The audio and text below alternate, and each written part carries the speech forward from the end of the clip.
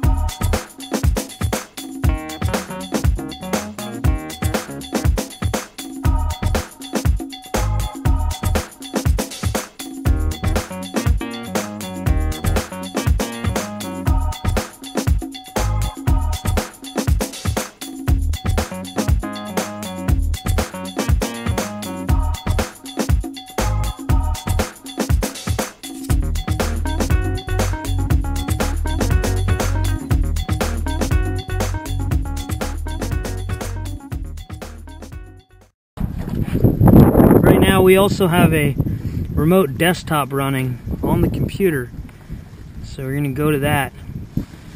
As you can see, this right here is the EK60 running, so you can see that's firing as it zigzags across the canal.